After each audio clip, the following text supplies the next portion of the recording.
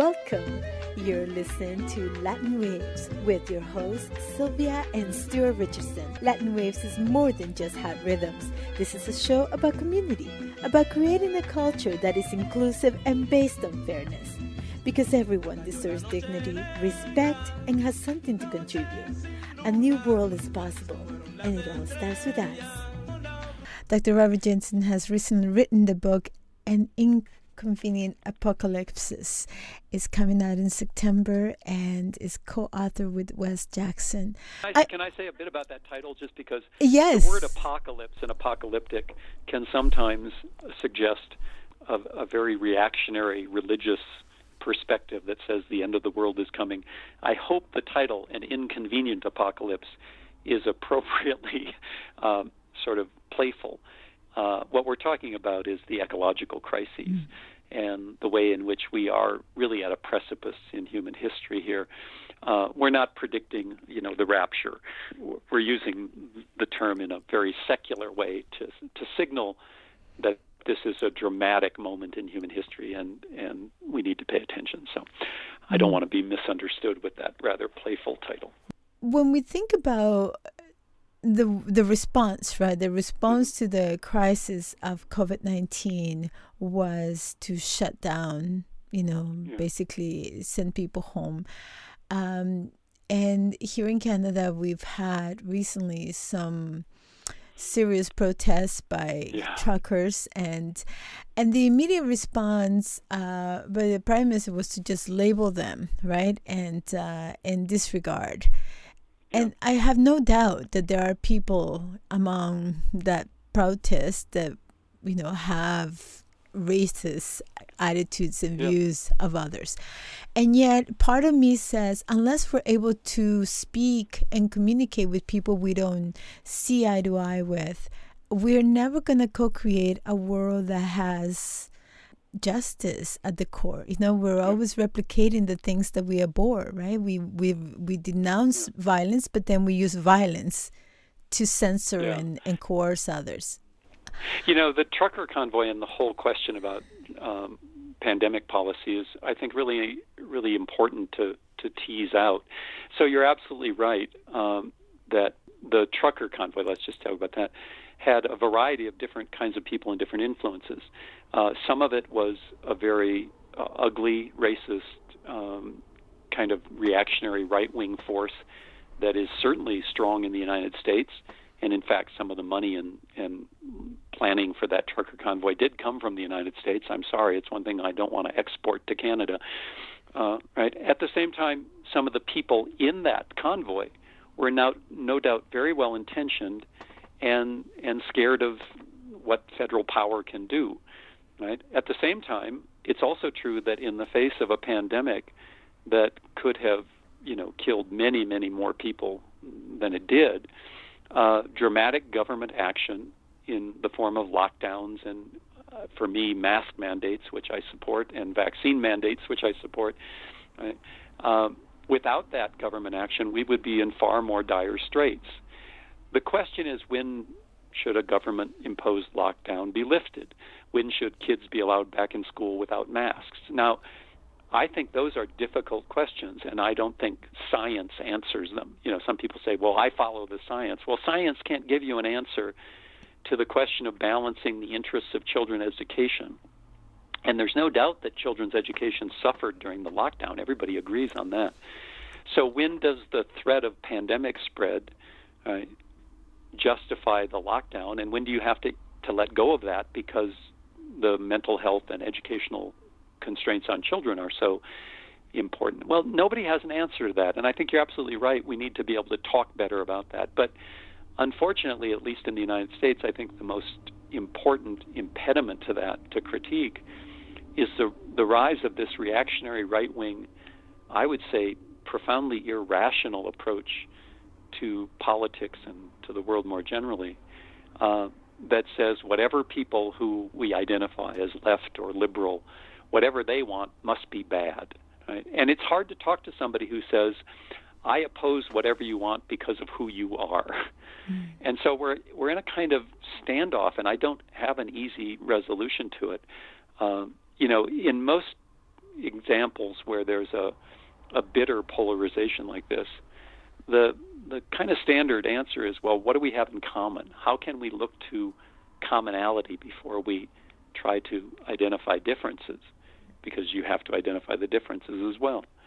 And the problem is when one side says, I'm not interested in identifying commonalities, I'm interested in destroying your political movement, then it's hard. And so I think everybody has a role in trying to resolve this. But I also think it's appropriate to point to this reactionary right-wing irrationality and recognize that it is the primary driver of the problem at the moment. When we lose connection to the earth, when we lose connection to the natural ecosystems that sustain life, when we lose our empathy for the sentient beings that coexist with us, it's not very long before we start to lose compassion for each other. It's not very long before we start to feel no empathy for our enemies, right? Someone who we don't identify with.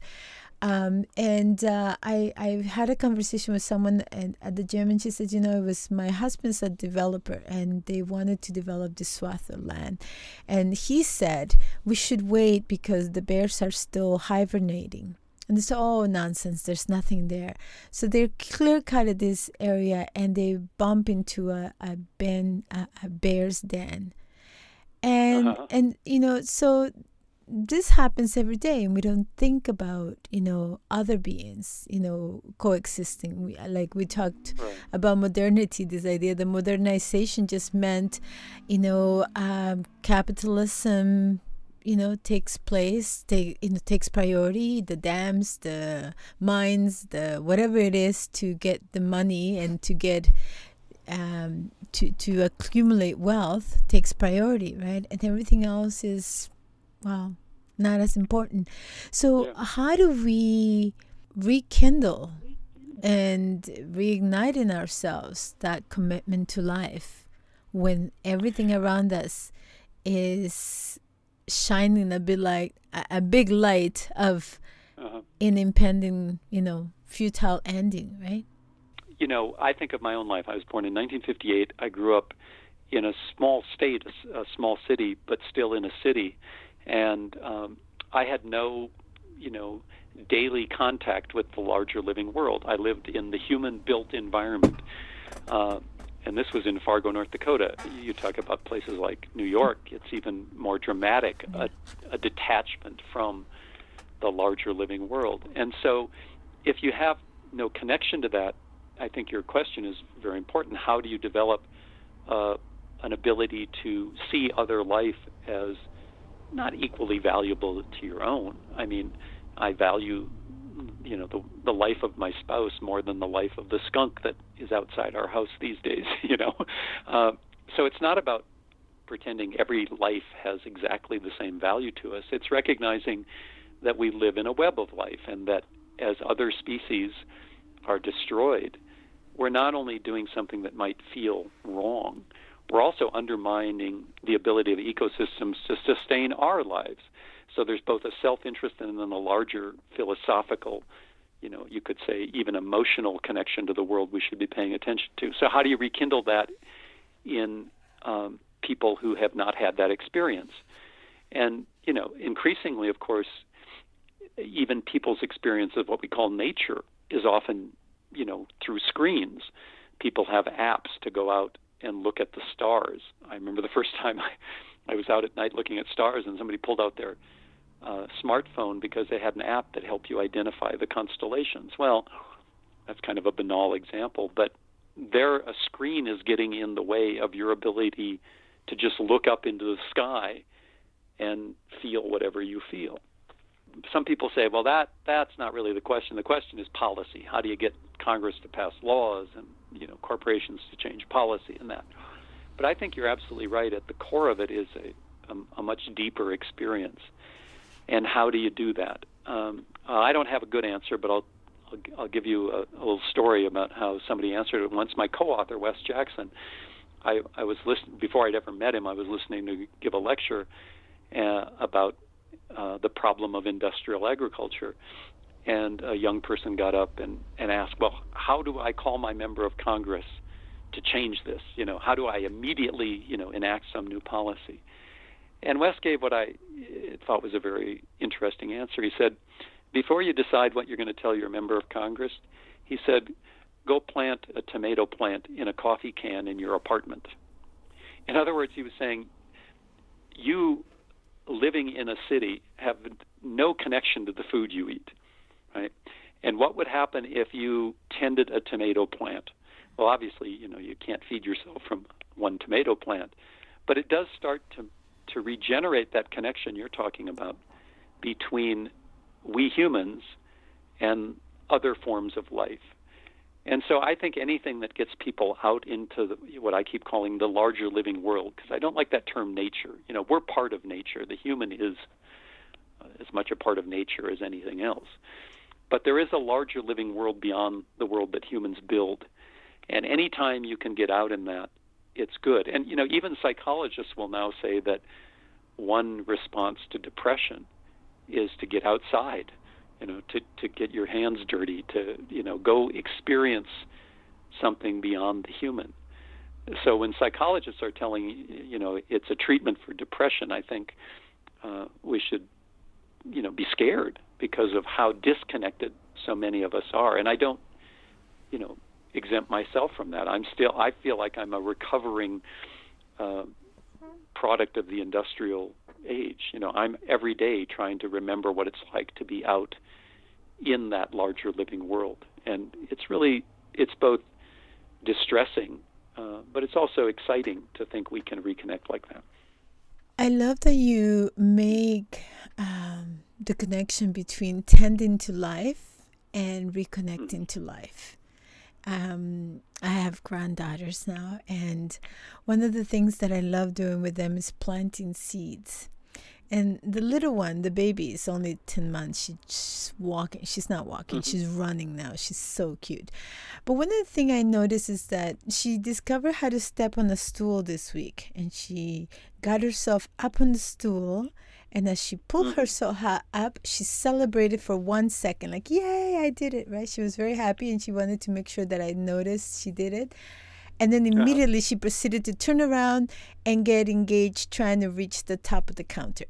So I feel we're constantly growing and trying to reach higher and trying to, and I think the basics of being able is to cultivate, where are we planted, right? Because the first thing she did was make sure she had her feet planted safely on this stool, and then she could reach out.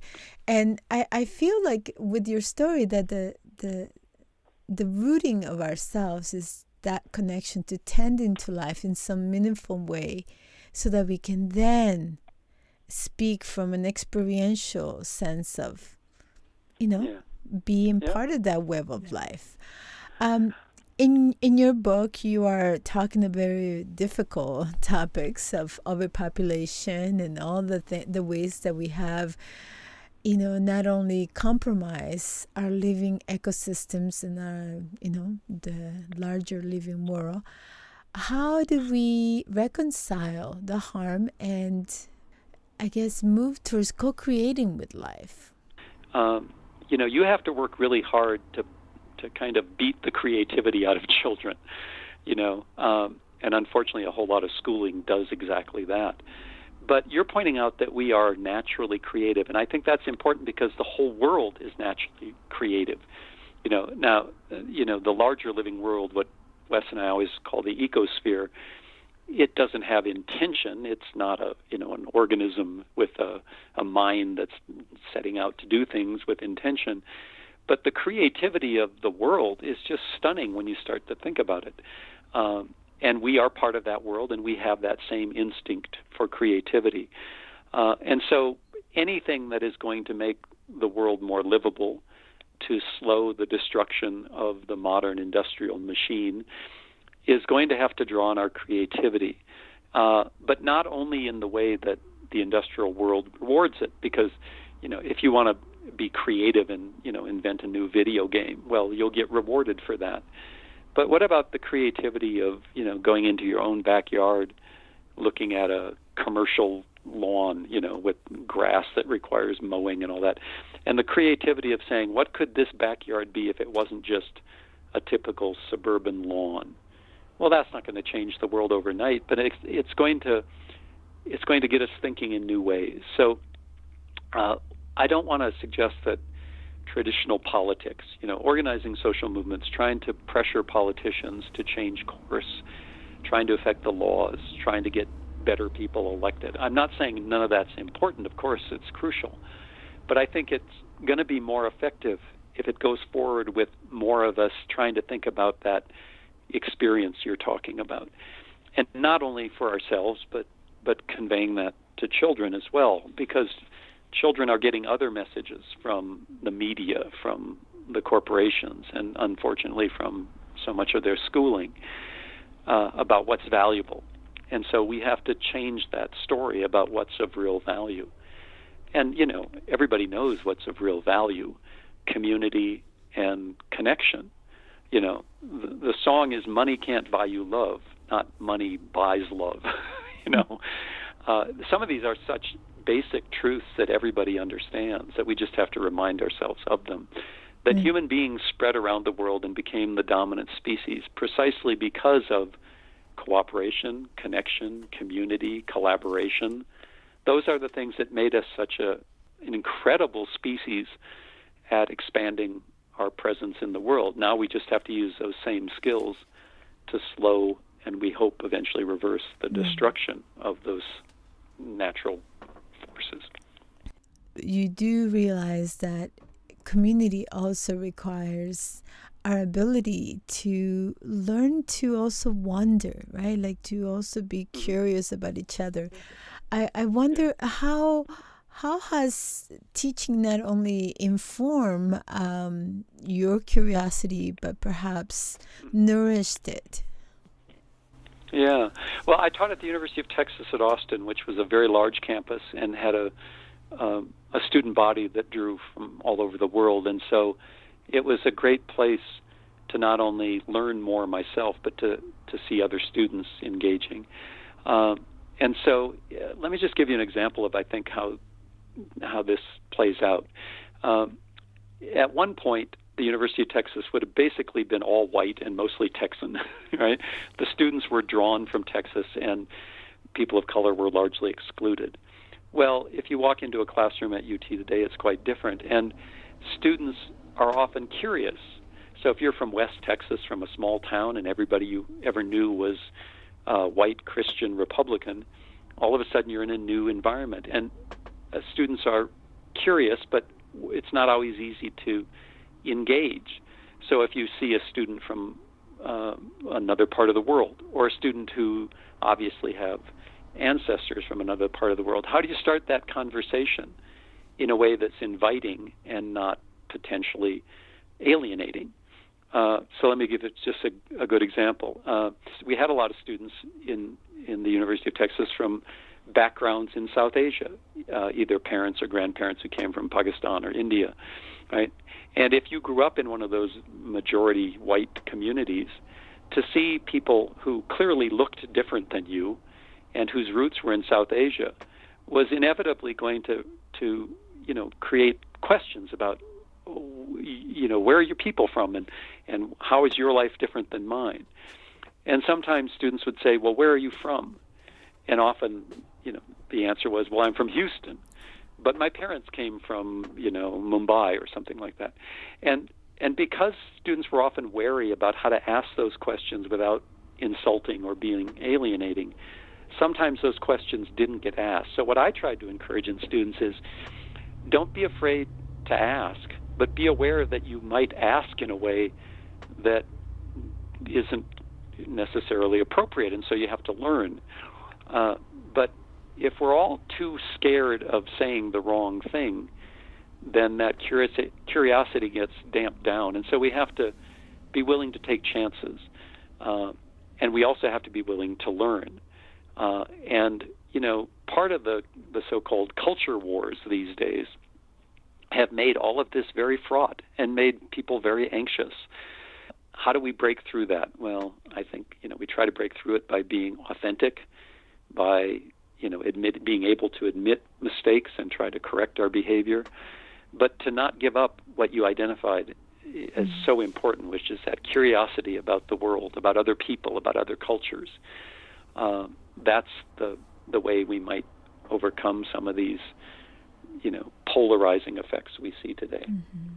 I find as a woman, right, we see the world through particular layers of inferiority that have been constantly proselytized to us, right? Like we're constantly telling ourselves, you need to make space, and if you grew up in whatever home, I think even in white communities, a lot of women have a lot of ways that they shrink themselves to make space for male dominant ideas, right?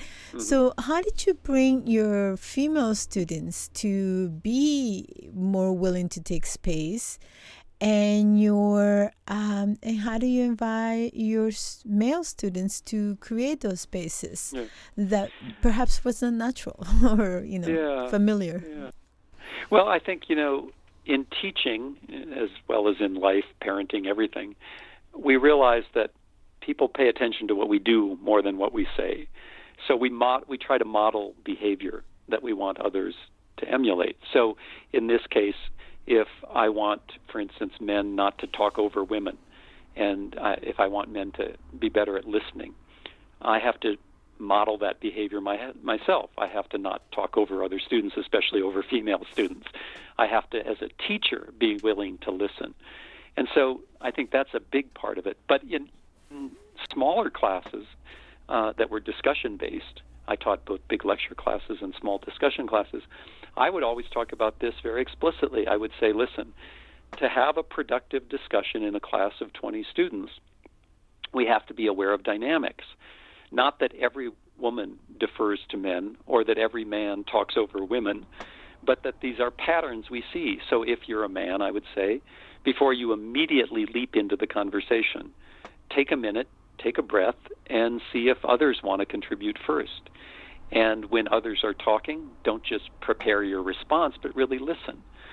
I also pointed out that whether it's male or female, some people are shy, some people are more aggressive.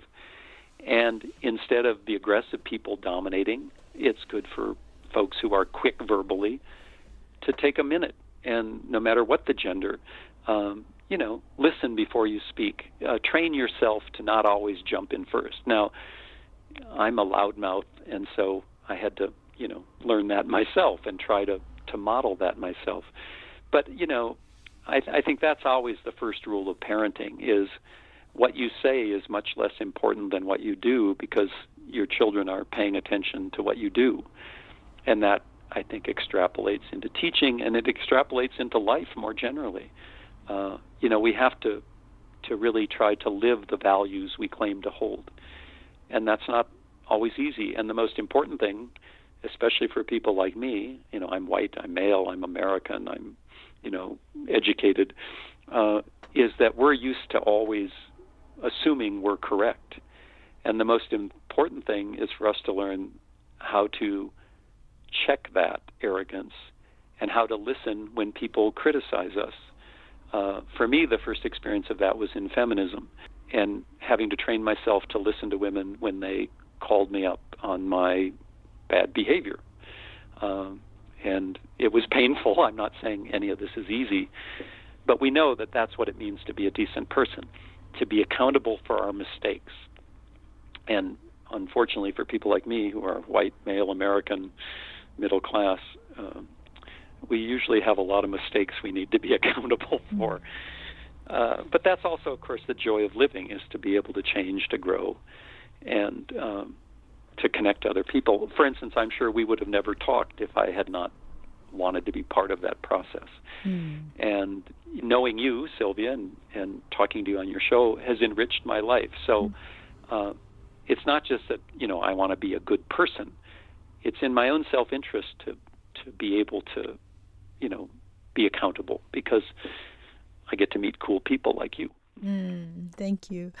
As we come to the end of our show, what would be your hope, desire, message, words of encouragement, perhaps, for women who are, engaged daily, in this process of... Yeah, well, one of the first things I learned through work in feminism, and for me that was the feminist anti-pornography movement and the challenge to men who regularly engage in the sexual exploitation of women.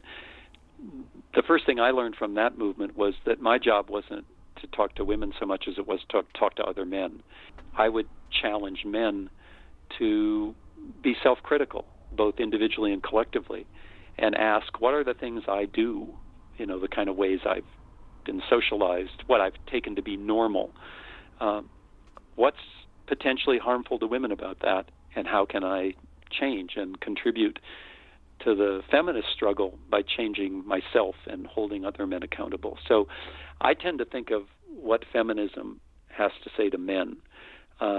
Women, of course, take feminism in all sorts of ways. There are different forms of feminism, and I try to avoid telling women what to think and spend my time being self-critical, both as an individual and as a man speaking to other men. So I guess my thoughts on Women's Day are about how men should start challenging ourselves. Thank you. Now, we are at the end of our show, and I'd like to give you a chance to perhaps just give us a little glimpse of your inconvenient apocalypsis and why you're excited about this book. Yeah. So the full title of the book is An Inconvenient Apocalypse, Environmental Collapse, Climate Crisis, and the Fate of Humanity. So that is a pretty sweeping title. And what Wes Jackson and I are trying to do in that book is be kind of brutally honest about exactly how deep a hole we are in when it comes to the ecological crises. And some people say, well, that's pretty depressing. And what Wes and I are trying to argue is that's not depressing. That gives us an honest account of the world from which we can start to make reasonable plans for ourselves and for the future. And what Wes and I conclude, as many others have, is we are facing dramatic changes, whether we like it or not, in the way humans organize themselves on this planet. Things like a future that is going to be defined not by expansion, because of course the capitalist story is ever expanding economic growth, but defined by contraction, by less energy, less material resources that we use, less consumption.